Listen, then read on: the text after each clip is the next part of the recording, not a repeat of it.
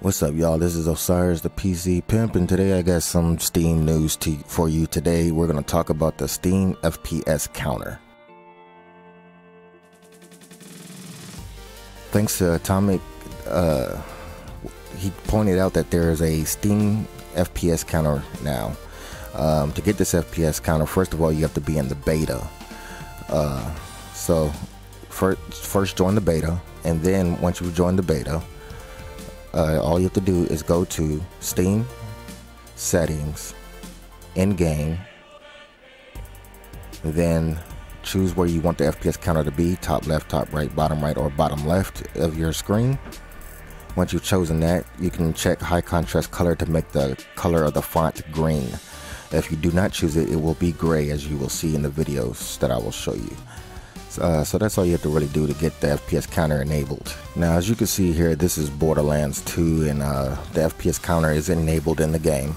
It looks like in most games that I've tried that the FPS counter kind of just works. It does have a little glitch here and there, but you got to remember this is still beta. It's not officially released.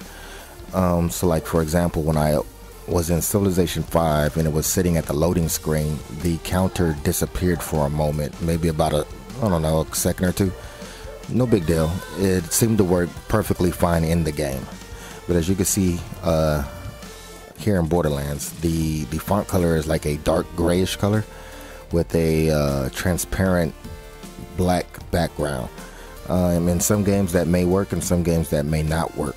So of course you can always choose to make it high contrast, which will turn that font from gray to black. Which is pretty easy to change depending on which game you're using or playing, actually. And I think this is a welcome addition, as most of them are, to the Steam set of features.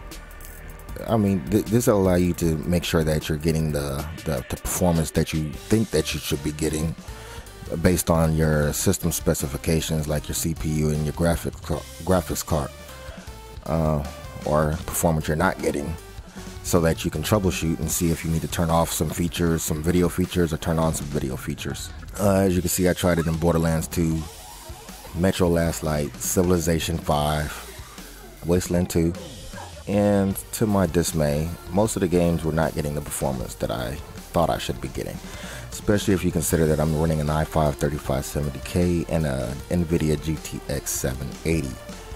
So, just wanted to let you guys know that that Steam has a new feature.